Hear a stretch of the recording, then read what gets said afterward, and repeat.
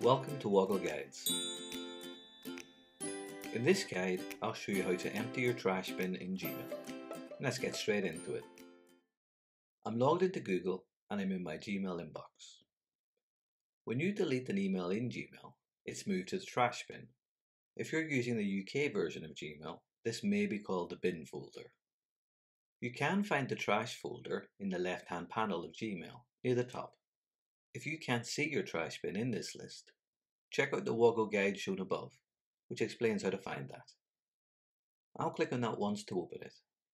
You'll see that the email we've just deleted is shown at the top of this folder, as well as a number of other emails that have also been deleted. Moving to the top of the trash folder, you'll see there's a message that confirms emails will be automatically deleted after 30 days.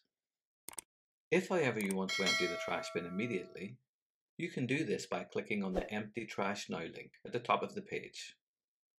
Gmail will then ask you to confirm that you're sure you want to proceed with deleting all the emails in this folder. To confirm that, click on the large blue OK button.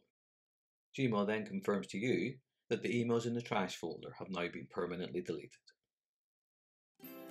I hope you found this Woggle Guide useful and learned something new. If you have, please like or subscribe for free so that you can find out when new guides are available. Thanks for watching.